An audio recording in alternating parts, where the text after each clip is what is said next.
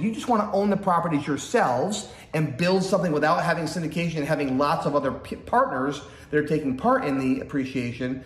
By all means, go out there and get multi-units. It could be, listen, when you're financing with a bank, here's what you should know too. When you're financing with a bank, a single family or a residential loan can be had for a single unit, a 2 unit, a 3 unit, or a 4 unit. Anything over 4 units, that goes to a commercial lending department. So if you follow us, you'll learn you want to do commercial lending all the way through. It's going to be better for you in the long term, just from a protection standpoint.